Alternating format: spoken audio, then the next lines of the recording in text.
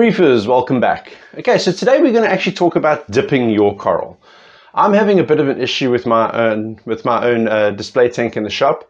I've got some photosynthetic flatworm that's starting to go a little bit out of control.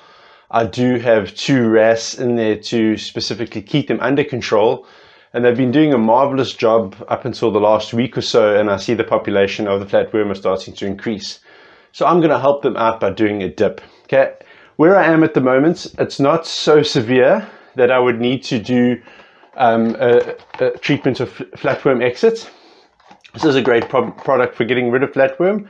You just need to be careful when using it because, you know, as the flatworm die, they release toxins into the water, and you've got to be on guard when you're doing it to make sure that everything is in good health, and be on standby to do a big water change in that. So I only use these in severe cases, or if I'm dealing with a very bad breakout with the more invasive flatworms that actually eat the flesh of your coral, and they seem to like your hammers and torches and frog spawn, especially the wall variety out of them all.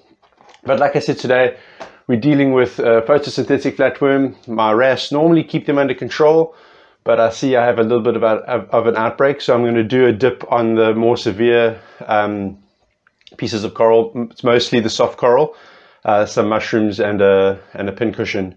So I'm going to show you how to use a product called AF Protect Dip. It's by Aquaforest. It's a good product. I've used it for quite a while. This is actually an active bottle of mine that I use quite regularly, and it works really well. Okay, so to start off, we would need the dip. It normally comes with a little measuring cap, but I prefer to use a little 1 ml syringe because I don't do it in large volumes. It's normally 0.5 ml or 0.5 mils to 1 liter of tank water. Okay, so what I've done here, I've prepared 3 containers. The one container, this is tank water with the actual coral in. This is going to be my dip water, and then the coral on the left is going to be my rinse water. Okay, so starting off, this is pre-measured. This is 1.5 liters. So I'm going to use 0.75 mils of dip. 0.75. Add this into my dipping water. Now this is just normal tank water. Give it, and a turkey baster.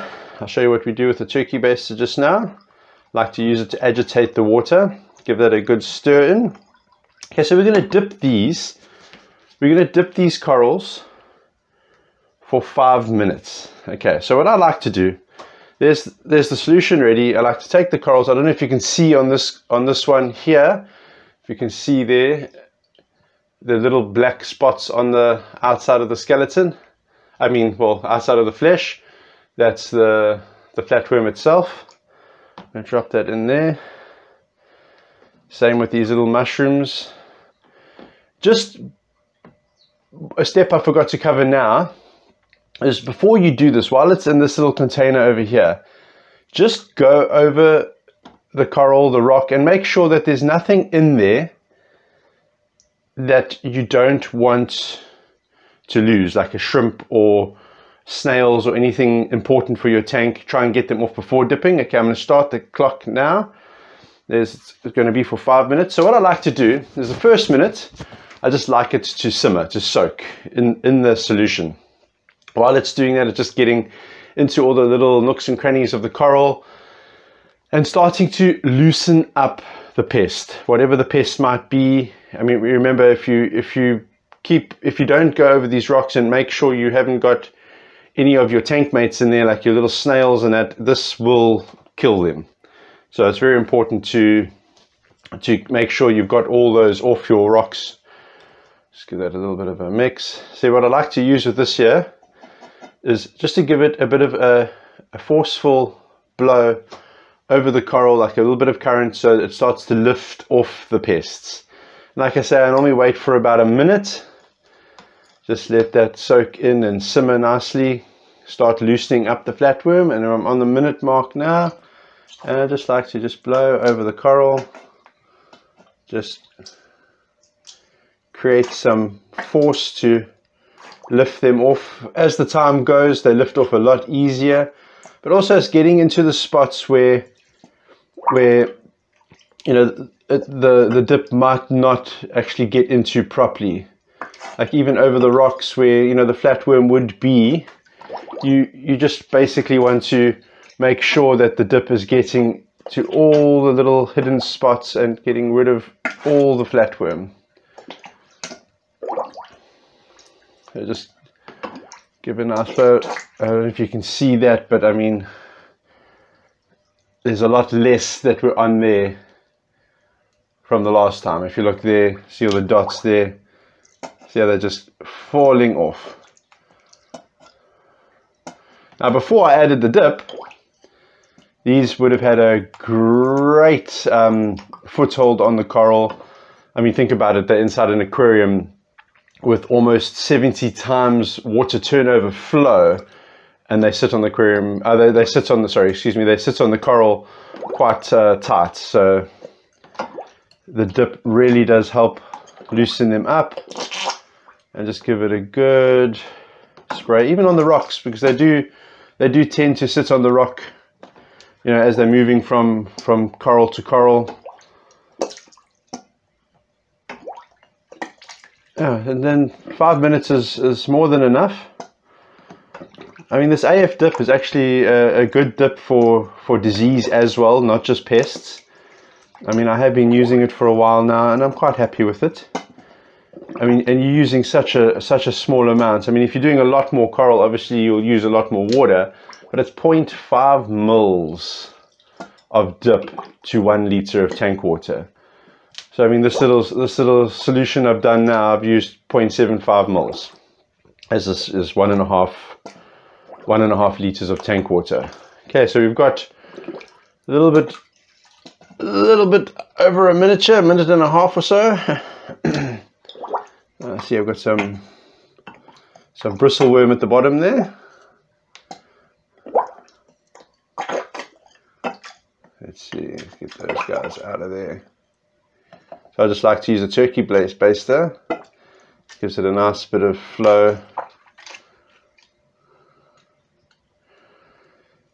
Now this is something that you should take into practice when buying new coral, because this will just prevent any transfer of any pest from one person to the other. I mean, you don't know what is in the other person's tank, even if they say, oh, they don't have any issues. It just takes one little coral that has a few eggs on it. Unfortunately, a dip isn't going to help with the eggs, but that's where quarantining your coral come in. Actually, quarantining all your livestock before adding it into a system is great practice. But you know, this is just something to look into. You go buy yourself a coral, give it a 5-minute dip. If you have a quarantine system, awesome. That would be the best thing to do. So you can actually dip it before putting into the quarantine, and then place it into quarantine and keep it under observation for a couple of weeks. Give it a dip every week as a precaution if you wish. And then when you are happy that your coral don't have any pests on them, then you can go ahead and move them into your main display. That way you should keep your main display almost guaranteed pest free. Okay, there's 5 minutes up. Let's remove these out of here. So if you look there, and all those little black spots are gone. Just give it a little rinse there nicely. Take it into the fresh tank water. Just remember, give it a good little rinse off. So I had that bristleworm. There's another one on there. Let's leave him there for a second. I'll deal with the bristleworm.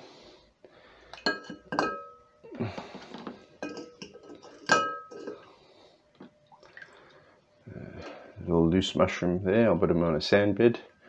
Let him connect to something. Okay, that bristleworm fell off. Yeah. Okay, and that's it. That's a coral dip. Now all those little flatworm will have died off and fallen off. If you look in there, I got a couple of bristleworm that came out of that one rock. I mean, bristleworm, they can be a pest when they overtake an aquarium.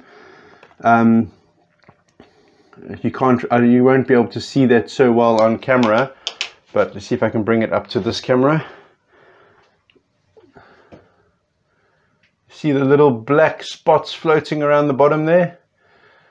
There's quite a bit there. You can't see it too well on the camera, but there's a lot of little flatworm that came off those corals. Okay, so that's it. That's dipping your coral. A very good practice to do before putting new coral into aquarium. And obviously, if you do have a little outbreak of a pest, something that managed to sneak through quarantine or dipping, if you are going to do the quarantine method, I mean, if you dip, it's never 100% guarantee that you're going to get everything. Because remember that if there's eggs on the coral of those flatworms, for example, or any pests, the dips don't generally get into the egg. So the egg is in its own little environment, and it's totally safe from the dip. So with that, a quarantine would work better, where you can actually leave the corals in its own little system, dip before putting in to get rid of any of the adults, if there are any adults or freshly hatched pest. Place into quarantine. You can do a dip every week to be on the safe side, and just monitor that coral within I'd say, 2 weeks is a little bit short. I would go more 4 weeks before putting the coral in, but not everyone has the space to set up a quarantine. Okay, so it's you got to weigh up your pros and cons of setting up a quarantine. Yes, everything leads to a quarantine being one of the better options to go for, but sometimes it just doesn't fit. Yeah, so I would always suggest it, quarantine. I don't always practice it myself, so I can't preach it, but it is always a good option to look at quarantining a coral before putting it in. But if you are not going to quarantine, I would suggest dip. Now, this little bit of flatworm that I've got in my aquarium now was a case of laziness. Took a coral and said, I'll put it in the tank, and I've got flatworm now. Now, I used to dip all my coral all the time, and maybe it wasn't from that one that I didn't dip.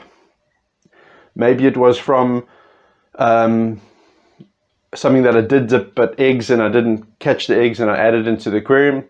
It's hard to say, but stuff like this does happen, and you just need to deal with it when it does. Like I said in my last video with choosing your fish, a good working fish is always a good option. They will help keep pests under control.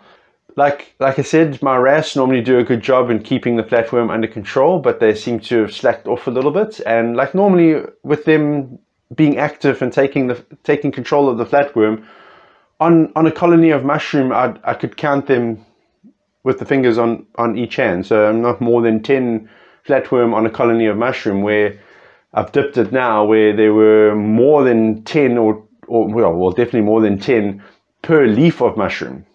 So obviously I don't know if my wrasse have gone off the taste of them, because they seem to be eating more pellets, and I see my Timor wrasse are starting to hunt more for bigger prey. So I'm thinking that he's not satisfied with the flatworm, and I refuse to put a 6-line in my aquarium. 6-line wrasse, great at taking care of flatworm, but they can be bullies. For a small wrasse, they can be bullies. Okay, so that's it.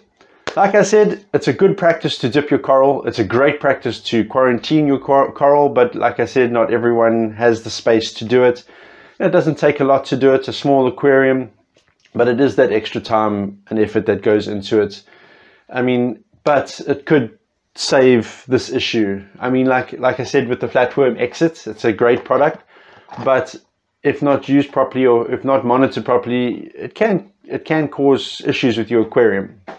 So I only use it on extreme cases. Like this year, I feel I can still control it, and my wrasse are still eating them. They're just not eating them as well as they were. So maybe I need to add a new wrasse in to start taking care of it again. But anyway, we'll cross that bridge once I see what happens after this dip.